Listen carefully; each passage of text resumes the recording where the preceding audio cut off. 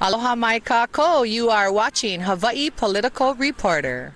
You and I are going to look back and each pick a story or theme or element or idea in the zeitgeist of 2013 that we each found most important, and then we'll each look ahead to 2014 to talk about what we're going to pick. Now, audience should know, James and I don't know what each other's picks are going to be as years passed. So, James, here we go. I think for my story, I thought about other areas. Of course, Obama's Oscar for Zero Dark 30 is kind of a huge one. I think for me, it kind of really showed how the media and the military really work hand in hand, especially with the new shiny, happy messiah we have here in the United States. But I think, James, like in the past, we reported probably 2010 about drones. Drones are going to become the thing. A couple of years went by, drones really were the thing. James, you and I began this year. Our very first story of 2013 on New World Next Week was about fiscal false flags and the fiscal cliff theater, the economy. And I dug back into the archives and looked even more. James, you and I first reported on something called Bitcoin back in May of 2011. And that's when I can dig back into the MediaMonarchy.com archives, and we'll include all those links for folks. But I think just as we talked about and reported on Bitcoin a couple of years ago, I really think 2013 has turned into the year of Bitcoin. Having said that, I don't think it's about Bitcoin really at all, or Square, or any of those forums. I think it's really about the interview that I did a couple of months ago with David Wallman, the author of the book, The End of Money. And I think that's really what it's about. It's sort of the end of money as we know it. And Bitcoin, for better or worse, has kind of had that effect, that it's been said what Napster was to the media entertainment industrial complex, Bitcoin will be and could and should be to the banksters. That the toothpaste is out of the tube, the genie's out of the bottle, there's no way you can go back. It's only a matter of how we're going to deal with it from here on. A couple of months ago, James, you and I reported on the feds seizing Silk Road Online, this drug haven that was using Bitcoin as the currency. And as we even look a little more recently, JP Morgan has now patented some Bitcoin-like payment system. China made an exchange move which sunk Bitcoin's value. And even today, James, Wired reports, who owns the world's largest Bitcoin wallet? The FBI. So again, this isn't me saying I'm praising Bitcoin and it's going to be our savior, but I think it's been kind of the thing that will shake and will affect and has been in 2013 and will continue to be. James? Good call. I like that. If it was Time Magazine, I guess it would not be the person of the year, but the thing of the year. Yeah, sure. I agree. I mean, obviously, this has been a breakout year for Bitcoin in particular, but I think you're right. The overall trend is more about that end of money idea, the idea that people are now starting to question what money is, where it comes from, how it's created, and how we can create it differently. And I think that's generally to the good. Obviously, I agree. I don't think Bitcoin is necessarily the savior, but at the very least, it's an alternative and it gets people thinking in a different manner. So this has been a wild and wacky year for Bitcoin investors, and certainly we saw that speculative bubble here in the last couple of months. So yeah, a very, very big story that we've been following, as you say, for a couple of years now. We've been following the trajectory of this, and will undoubtedly, I'm sure, continue to follow it into 2014, maybe as it develops different branches and different offshoots along that line. Yeah, very good choice. So I think, yeah, as you see now the big boys, the big banksters getting involved, I think they're looking at us going, oh, crap, they're starting to kind of fix their own ways around this. And two other notes, James, and I'll turn it back over to you. One, I think it's important to note, and again, we'll include this article and coming from our friends at blacklistednews.com, celebrating 100 years of failure from the Federal Reserve, their 100th anniversary pretty much about to roll around. And James, Cassie and I were doing some Christmas shopping this past weekend for our families. And so we wanted to do local made in Oregon things. So there happened to be a show of all local craftsmen. So we were able to go to this thing, buy local handmade items, and most of them had the little square swipey device. So in my mind, it's like, man, this is the future. if we can somehow get around it still being controlled by Visa and PayPal and the banks, we'll be doing a hell of a lot better. But it just really seeing those kind of things, again, James, you and I are talking on video Jetsons phones. It's seeing those things that really make you think it's like we're living in the future now. We are, and if only we could open up the source on a lot of this technology, wouldn't that be much better than all of this proprietary software? Well, just one last thing on Bitcoin before we let that go.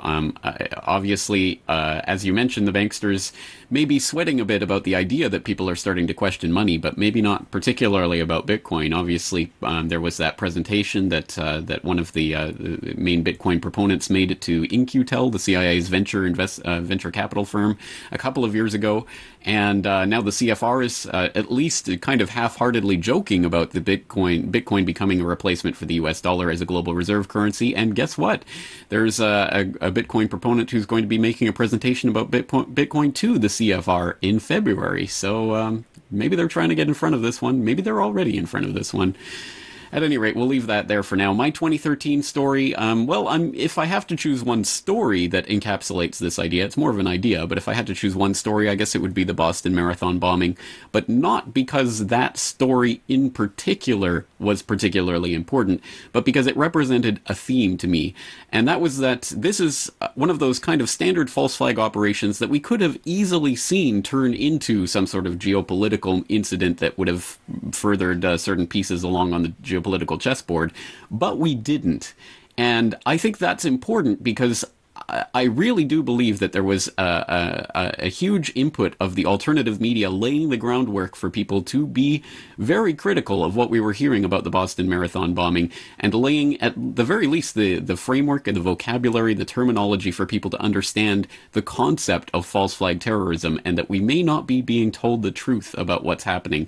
And it was interesting to me to see, really, as soon as that story hit, all of a sudden, the internet was being flooded with the search term false flag. You can look at the Google, whatever they call it, the lexicon thing, where you can see the number of search terms. False flag just took off through the roof. I had a 2 or 3 year old video on false flags that suddenly went re-viral as people started searching for this term. So there was a huge surge in interest in that as soon as the Boston Marathon bombing took place, and a big kickback. And that was something we saw repeated throughout the year. We saw, for example, the Michael Hastings crash. People immediately started to question that, and I saw a huge response to my episode on that, one of the biggest episodes I put out this year. I think it also bore fruit in the lead up to the possible Syria military intervention in the wake of the chemical weapons attack, August 21st in Ghouta. All of a sudden, we had huge amounts of people pouring out saying it's a lie, saying don't go to war, this is just a war for aggression, war for imperial conquest. And it didn't happen. We've seen this happening over and over again this year. It's a new phenomenon, I think, or at least a different level of this phenomenon, that people are starting to truly question what they hear. And I think, I honestly believe the alternative media has had a huge input in getting us to this point. And I think it's for the good, obviously. I think this is what we've been striving towards. Of course, I also have a couple of points of caution, but before I move on, perhaps you can just comment on the story. Oh, God. Well, I mean, now this past year being in a newsroom in the evenings now. So these major stories, whether it was, Sandy Hook, a year ago, or the Boston bombing, or any of the sort of events that do play out over the course of a few days, because if you remember, the Boston bombing story was a whole Monday through Friday miniseries, starting with the first event on Monday and ending with the exciting conclusion late Friday night. And again, James, I think what you're talking about, hopefully, that's what we've wanted to do in some small way, arm people with the sort of discernment that we were talking about last week, and the sort of keen eye to things that the first and second event, it might not make sense, but when they keep trying these events and these ham-fisted kind of operations, newer folks who are now paying attention, once they get a few events sort of under their belt, so to speak, that they've been watching intently, when they come along more, they're better armed to look at it and go, oh, red flag, red flag, red flag. Okay, I know when these things happen. Now I can see these bullet points happen. And that's, I remember having those kind of experiences myself kind of early in doing my own amateur research, watching stories, and then at some point, I think probably, sitting with my mom in the kitchen where it was when the DC Madam died. And I, it talked about, it was like, now, this is a bad thing when they start to roll out it even named certain people. And then a little bit later, it's like, oh, there they are on TV. There's Gerald Posner saying, oh, yeah, she really hung herself. So again, being involved in these events, you're able to I think, start to kind of decode them. I think so. So again, I think it's to the good that this is happening, but I think there are points of caution. You mentioned the key word, which is discernment, and I think we need a lot more of that because I've thought about this quite a lot recently. What is the end point of this? When people start questioning everything, good. I'm glad. Everyone should be questioning everything. But when you uncork that bottle, there's always the possibility that that people go off the deep end with that, and that means that they question everything to the point where they can't find bedrock anywhere, and everything becomes the conspiracy, and they can't use their discernment to find what's real in this world as well. So there's that question, and then there's also the idea that the kleptocrats, the cryptocrats, the pathocrats, the powers that shouldn't be, are not stupid people. They're a lot of things, but they're not stupid, and they understand that this phenomenon is happening, and they're going to try to front run it. And perhaps they already are. And there's all sorts of things, for example, around the Snowden story that make me question, who is Snowden? What's really behind him? Who's reporting on this? How are they reporting? There's a lot of questions that I have about this story that may show that, for example, the intelligence community is starting to put out these types of stories that they know will be picked up and interpreted a certain way by the alternative media, perhaps for a different end. I mean, who knows? There's a million different permutations or possibilities, and maybe this is all part of the revelation of the method and the panopticon and getting us into the control grid. I mean, that's just one of those possibilities that we should also be thinking about, because again, I think they're going to start trying to use and play the alternative media as it becomes more and more of a presence. So that's my thoughts for 2013, and I'm sure that's a trend that will continue into 2014. I think you're right. I think you're right, James. And there's so many points I would love to kind of get into there. But I think, like you were saying, it can become a psychosis to the point where, yeah, there is no bedrock, and you're, like a forensic tragedy and hope. It's like, dude, now you're not even using your three basic, keys of learning and how to think about a story and teach yourself something. So, James, having said all that, let's quickly now look at our thoughts for a trend for 2014. And again, just as I think we're saying, not a specific story of 2013, but an idea, a move, or a trend. And James, I think in a way, something that I've talked about again with Cassie, and also something I even talked about again tonight with a new coworker and friend, my man Jake, that it's maybe not so much going to be DIY as it is DIO. Instead of do it yourself, it's going to be do it ourselves. And I think in a way, people are going to start to sort of let a lot of things go. And I think people are really going to start to walk away. And again, some of this may just be a sort of somewhat wishful thinking in the ways I'd like to see things go, that people will really start to walk away from all the failed institutions of churches and banks and schools and stores and jobs and all that crap. And some of it will be for better and some of it will be for worse. But again, I think they'll kind of be that severing. And we're going to stop, yelling at Walmart to, well, why don't you do this or that? It's like, it's Walmart. Walk away. Oh, fast food, McDonald's, why don't you raise? No, you're not a sustainable part of any part of our lives. I'm walking away. I'm not looking at that. I think, James, those things hopefully will start to happen. We will do it ourselves. We'll start to make food more in groups. And I think probably a GMO labeling bill will also pass, and that'll be a whole other thing. But I think we're going to make our own food with groups. We're going to make our own media with groups more and more and more. And again, it comes with that caveat of, yes, we can do all these things ourselves. Unfortunately, the new mega bosses are now all the internet companies. Comcast has bought Universal. Amazon buys up or invents all the... That has been the main switch. So again, just as we were talking about the 2013 trend, I love that I can exchange goods right with that person who handed me that good.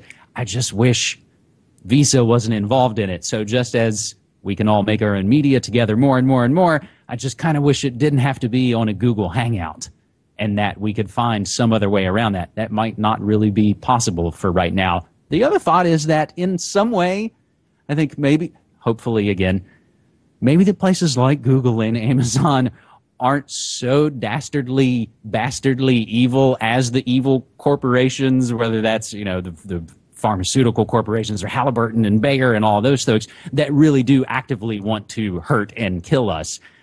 That hopefully, in a way, the internet companies, whatever, you guys do your thing, bitch about whatever you want. You're doing it on our networks, bitch away, fine. That, I think, ultimately changes what I'm saying. It's going to be more DIY and more DIO, do it ourselves. Well, James, you've shamed me because you've picked an aspirational theme for 2014, where mine is not nearly so hopeful. I certainly hope that it does become more DIY or DIO or some combination of that, and I hope people do start walking away. I don't share your optimism about the internet companies. In fact, in some ways, I find them more insidious. But at any rate, I certainly do think that just the engagement that comes with online culture will at least hopefully prod a few more people in the direction of taking responsibility on for themselves. So I applaud you for that idea. I certainly hope that it does come true and more people do start walking away from the monstrosities that we're placed into. Well, and just as you did note, and I, of course, unfortunately forgot, even as I was rhapsodizing about all that stuff, oh, that's right, Google is buying up all the military robot companies. So I don't know if they're just going to use them to deliver packages to us like Amazon or worse. Yeah, I'm not holding my breath. All right. Okay, well, I do applaud that. I hope that is a trend that will continue and accelerate into the new year. My New Year theme trend is not nearly so happy or hopeful, so we probably should have started with this one. I'm looking at the economic side of things, financial. I think that we're setting things up for a very worrying 2014 here at the end of 2013 as we're preparing for the changeover of the puppet mouthpiece of the Federal Reserve from Bernanke to Yellen. I'm not sure that will be much of a change of anything, really, in terms of policy, but it will, at any rate, be a changeover point. And here we are at the start of this QE tapering, and the markets in the last day or two going crazy. Oh, yay! Oh, tapering! Oh, wonderful! Look at the stock market taking off. Everything's peachy keen. I really do see this as a very worrying time because I think this is potentially at least the beginning of the bursting of another bubble that has been blown up since the 2008 collapse. So these bubbles keep getting inflated and keep popping. So I'm worried about that trend. I think there are other financial trends that are developing. Australia just took the reins of the G20, and apparently they're going to use their presidency of the G20 to argue for global taxation. And of course, they're framing this in terms of, global plugging loopholes and leaks on corporate taxes. But I think this is really just part of the foundations of the global taxation and regulation system and structures that they're trying to bring in. I don't think global government is going to arrive fully formed in 2014. I think we're just going to be another step forward down that process. And so a couple of worrying trends and things developing in financial and economic and geoeconomic relations. And again, if that is counteracted by the DIO mentality and we start banding together to get off of the corporate global enslavement grid, then to a certain extent, who cares what they do and what they do with their funny money, etc., if we do find alternatives and ways of doing things ourselves. So let's counteract my bad trend with your good trend and hope for the best in 2014, prepare for the worst, and do our best to make it a better world once again. You, as a free, beautiful, independent human being with inalienable rights, own yourself. As a result, you can do what you want with your own body and own the product of your labor. The implication is that it is morally wrong to initiate force against someone else or their property, because to do so is to violate their rights. Therefore, all human interactions should be free of force, fraud, and coercion, and people should be free to exercise their rights, limited only by respect for the rights of others. When you learned don't hit and don't steal, it wasn't unless you work for the government. When you learned thou shalt not kill, it wasn't unless your dear leader gives you a gun and a uniform and a one-way ticket to the other side of the world. Government is force, an opinion with a gun, and force is a poor substitute for persuasion. Governments frighten us into thinking we need them, but with knowledge, philosophy, and technology, we are empowering ourselves and each other to have the courage to move past the paradigm of statism and restrain government to only moral uses of force, at least until we replace it with the cooperative, free market solutions that will soon render it obsolete. The Congress believes mysteriously that it has gotten itself and the federal government out of the economic woes that it and its predecessor Congresses have visited on the federal government by agreeing to borrow more money without ever agreeing to pay it back. Woodrow Wilson started all this off about 100 years ago when he borrowed $30 billion to pay for World War I.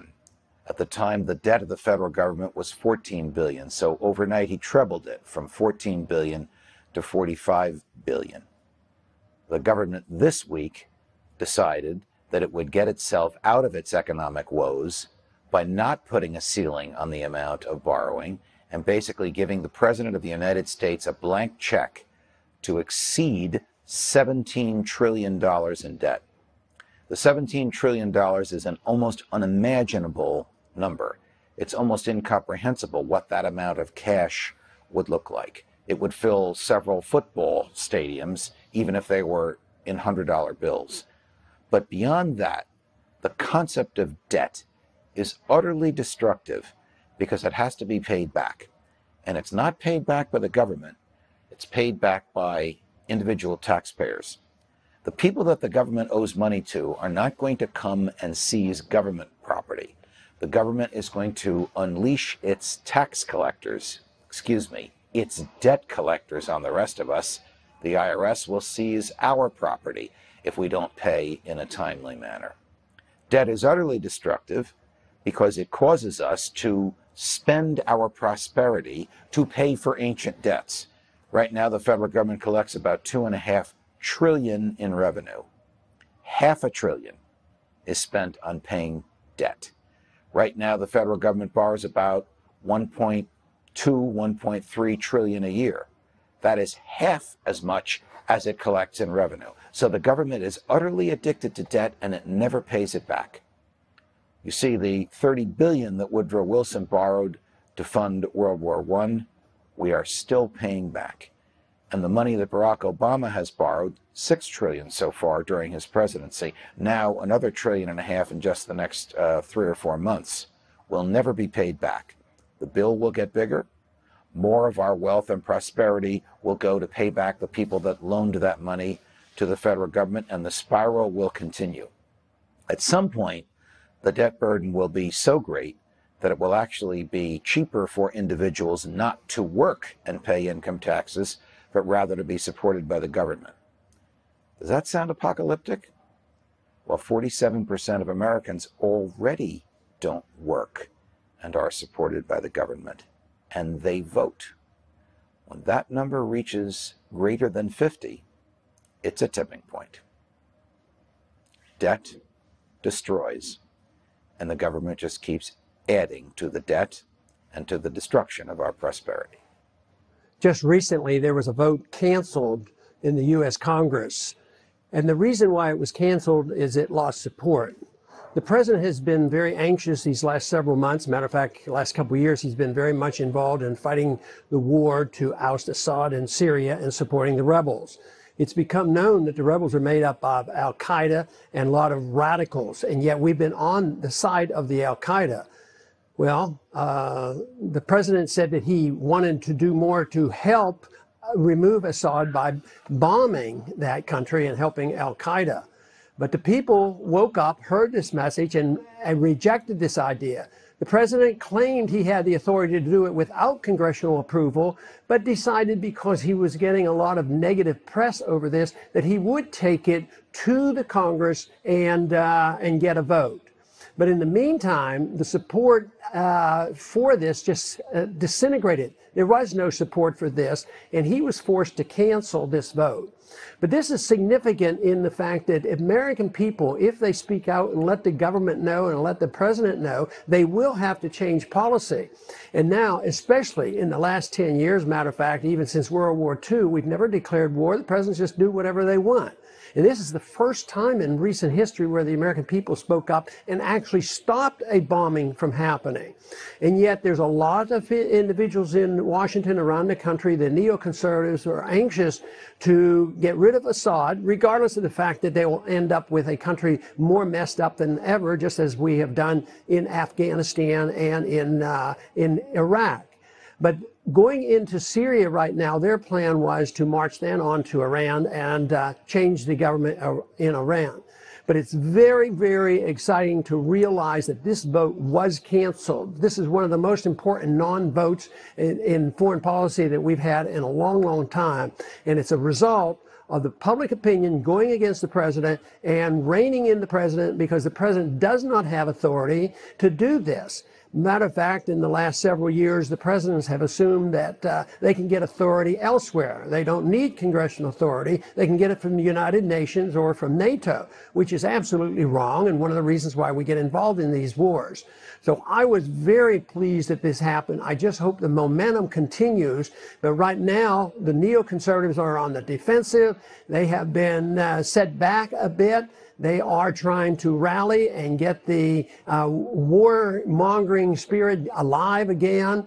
But right now, we as Americans should all be very pleased that the bombing did not occur in Syria, and hopefully this will bring common sense to the way we treat Iran, and that we start talking to them, which the president has agreed to do, instead of just assuming that the only solution for our international concerns have been through war. This, to me, is a good sign. We've all heard of the chain of command. Usually people think of the term in the context of military, corporate, and government power structures. But in reality, all of modern society is implicated.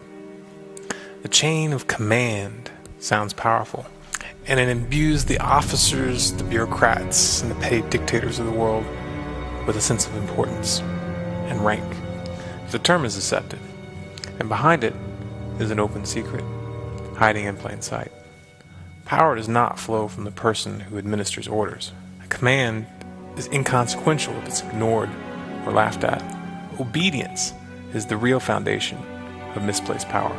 It is in fact the chain of obedience, not the chain of command, the cumulative force of cowardly and compliant citizenry which allows evil men to take control. Can you imagine how Napoleon Bonaparte would be treated today if he arrived in Times Square, New York, and attempted to order a man put to death? Chances are he'd probably end up heavily medicated in a padded room by the end of the day, but for a few minutes people would probably have a good laugh, and rightly so. Separated from those who've been trained to obey them, even the most bloody heads of state are hardly more dangerous than a pickpocket or a mugger.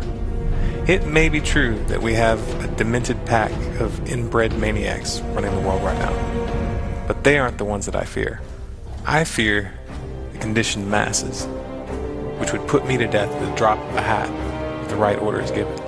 I fear the herd of well-meaning idiots which believe that written law and authority is to be followed at all cost, even at the expense of self-evident morality. The death squads and the concentration camps of history were never staffed by rebels and dissidents. They were run by those who followed the rules. The problem isn't the chain of command. The problem is the chain of obedience.